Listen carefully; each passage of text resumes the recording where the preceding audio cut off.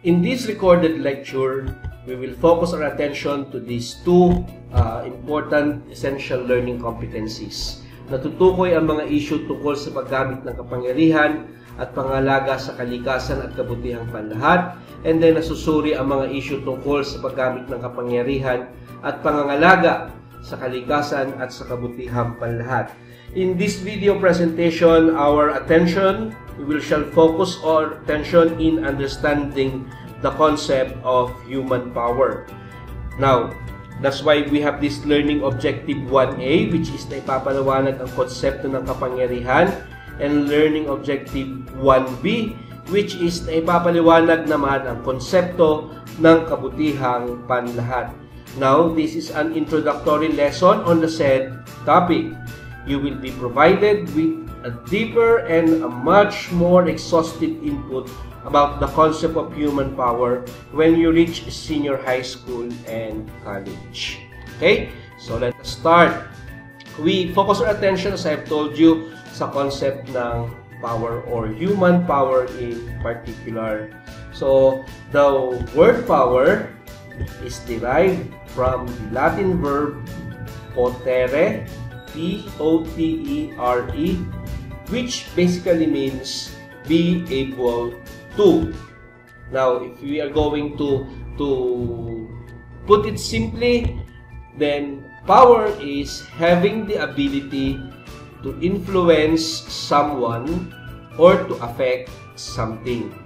Now, pag pumunta kayo sa internet and you search for the origin of the word power, marami siyang salitang pinanggalingan. Of course, pwede siyang galing sa Latin noun, okay, pwede rin sa ibang word, but in this case, in this lesson, our definition of power or the word power, ang pinagkuhanan natin dito ay yung Latin verb na podere, which means be able to.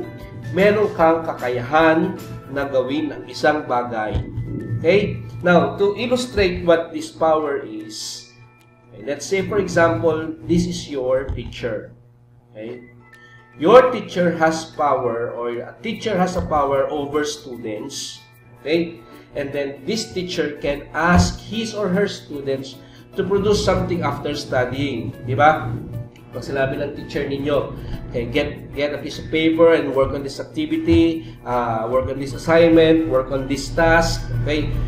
And then, these students will be making a project so that the student is able to produce a project for her class. Okay, so sarasan po dyan yung power. So, when we speak of power, as in the previous slide, I have told you that power is the capacity to be able to or to influence someone to produce something. Okay, so this teacher has the power over her students, and that he or she was able to ask her students to produce something after studying, and that is this project. So, basically, pag sinabi natin, I have a power, it means I have control over something, and if I have control over something, then I can ask that something or somebody to do something for me or for others. Now, what are the different characteristics of power? Ano nga ba yung mga katangian ng kapangyarihan? So, pag sinabi natin power or human power, naroon na yung Q, it means it is endemic to persons. Pag sinabi natin endemic, ibig sabihin nito ay likas sa isang tao na magkaroon siya ng isang kapangyarihan or power or ability to be able to, or ability to influence someone to do something. Now, the question is, bakit may kapangyarihan ang mga tao?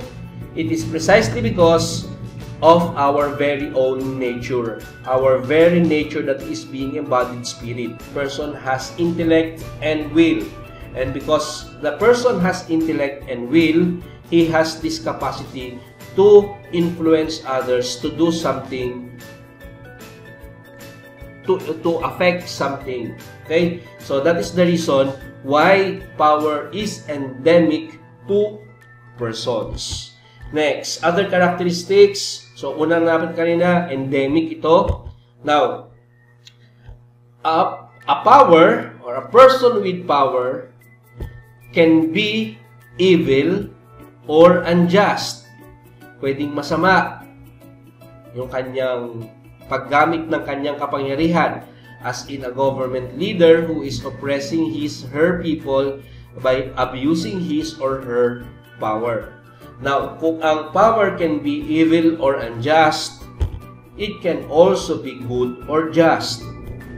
So, as in a government leader who is supporting and advancing the welfare of his or her people by using properly his or her power. So, lahat ng tao ay may kapangyarihan. Now, how will you use it? It can be evil or unjust. It can be good or it can be just. Next. A person with power can change over time. Okay? Pwedeng mabago ang ugali ng isang tao na mayroong kapangyarihang hawak.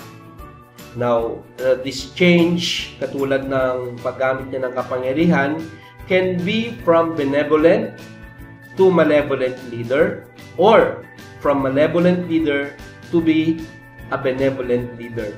So, from power can be derived from different sources. Ibig sabihin, maraming pinanggagalingan ng kapangyarihan ng isang tao.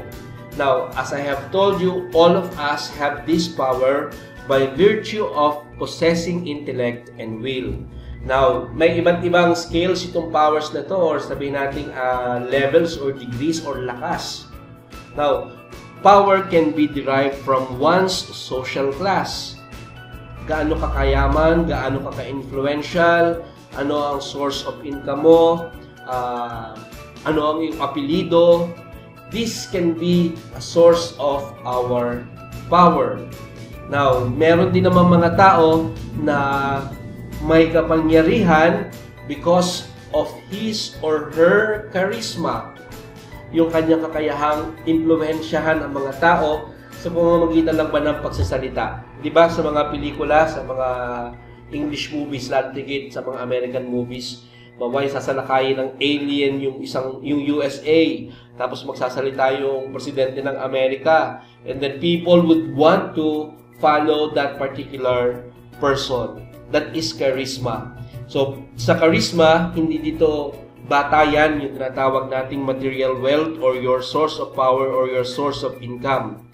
Pwedeng kahit mahirap, magkaroon ng charisma, okay, at magkaroon ng kapangyarihan. Or, pwede ka magkaroon ng kapangyarihan because you are born into it. Halimbawa, yung mga anak ng mga sultan, anak ng mga, let's say, presidents, anak ng mga congressmen, congresswomen, etc., etc.